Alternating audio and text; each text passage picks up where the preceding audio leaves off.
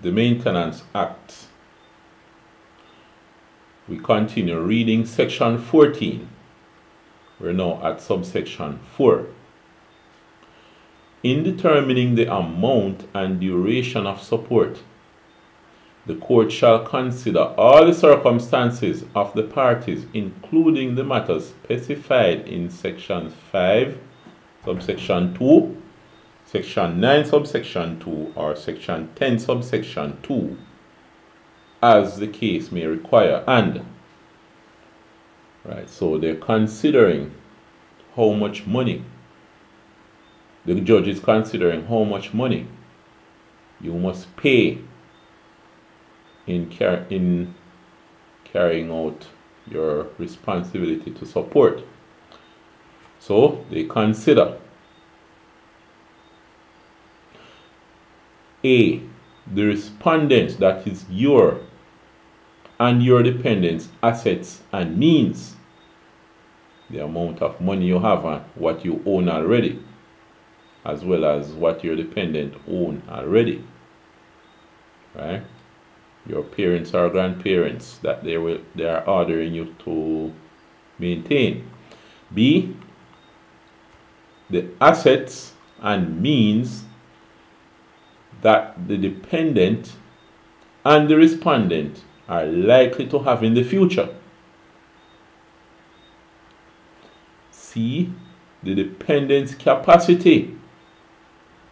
Remember, the dependent is the person who you are being ordered to support.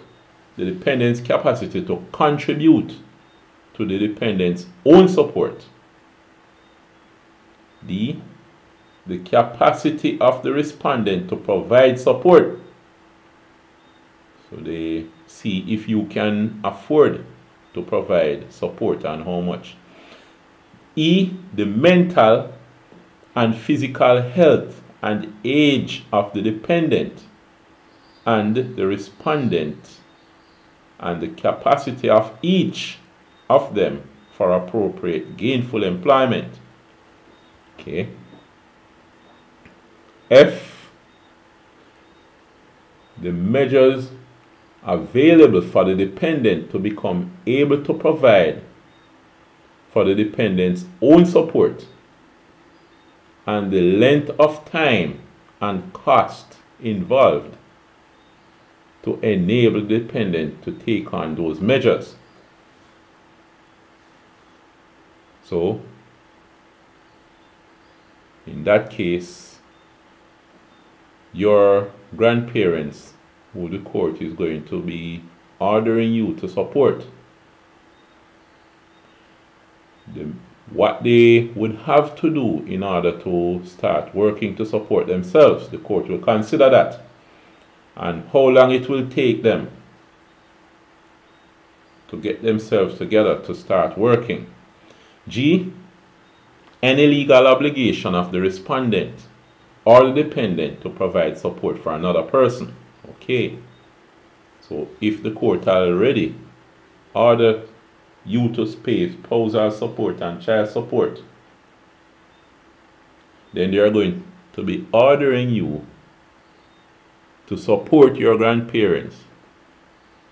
Then they consider that you're already paying spousal and child support. Alright.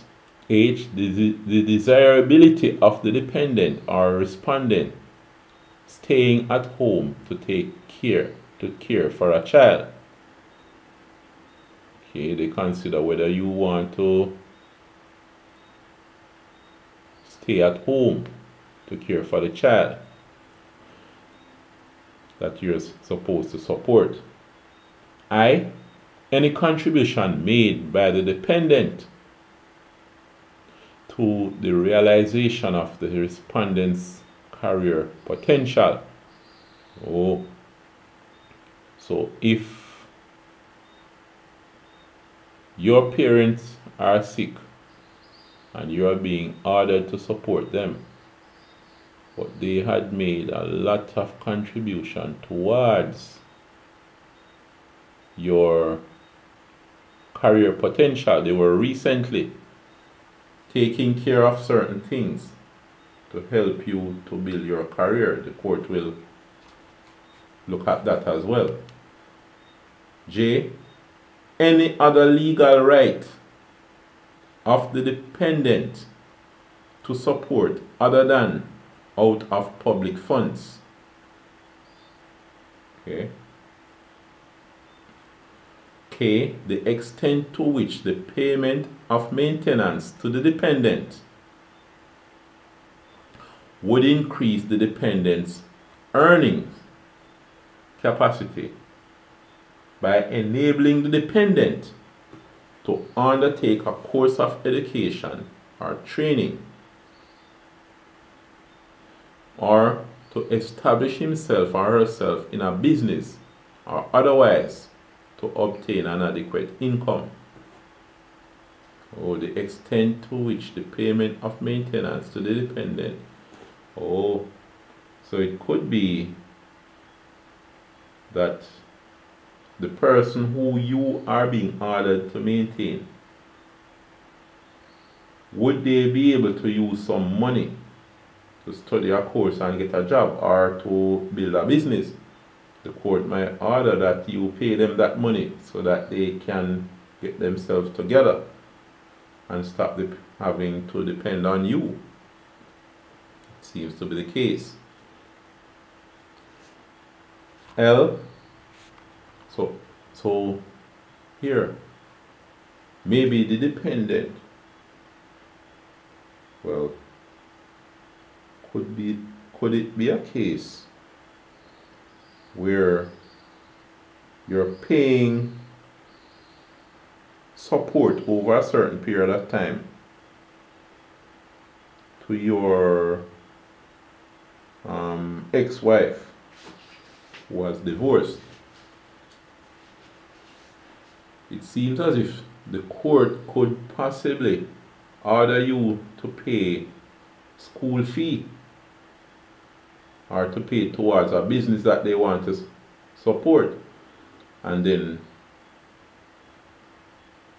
give you a certain time to pay, and at the end of the course or at the end of a certain time when they should be operating the business, the court says no more payment after that. Probably that is the case, right? Right. Okay. L. The quality of the relationship between the dependent and the respondent. Okay. So the court considers the quality of the relationship. I guess there's a lot of factors and issues that could be considered here. M. Any factor or circumstance which, in the opinion of the court, the justice of the case requires to be taken into account. Right. So that was section 14 of the Maintenance Act.